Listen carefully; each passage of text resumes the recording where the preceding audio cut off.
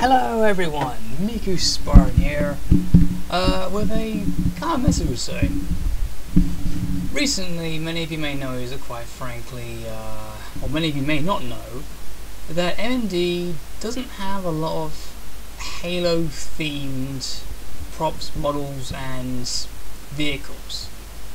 A lot of Halo stuff I've seen are either gifted by me or basically by a small number of people.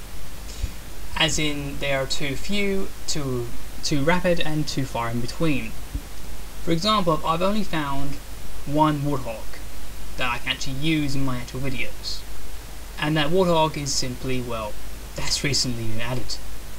There are no Covenant vehicles I know of, and so on and so forth, and barely any Covenant aliens, and weapons, and so on and so forth.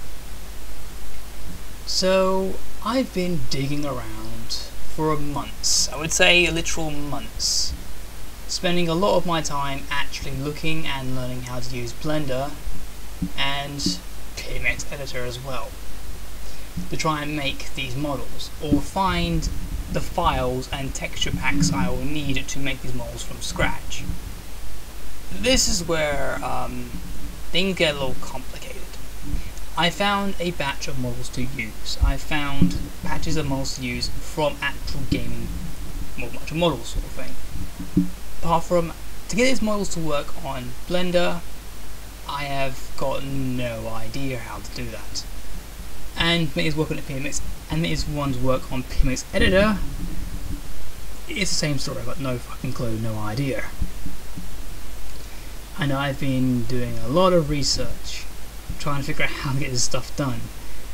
And basically the research I have found, quite frankly, to help me has done nothing but confuse me more and more and more. Basically a lot of the stuff actually confirms to, well,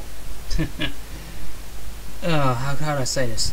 Basically it tells you one thing to how to do one task, apart from it's missing, like, you know, step 1, 2 and 3. It just goes straight to step 4, where I'm going like, well, I've got step 4 down, now please tell me how to do step 1, 2 and 3 so I can do step 4. So, in other words, it's been a pain in the ass. So, here's the thing I want to ask. Is anyone out there who's willing to, quite frankly, help me understand Blender and understand PMX editor, or do the models themselves or something like that and take full credit for it? I'm more happy to do that.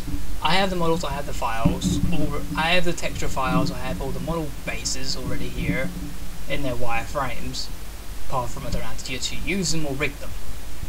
So, is anyone out there willing to actually work with me on this, or just simply you're all just going to point you in the direction of, like, you know, here's a website telling you how to do it? I wouldn't mind, but a little help will be appreciated, please. Anyway, I can't really say much now because I'm rambling now.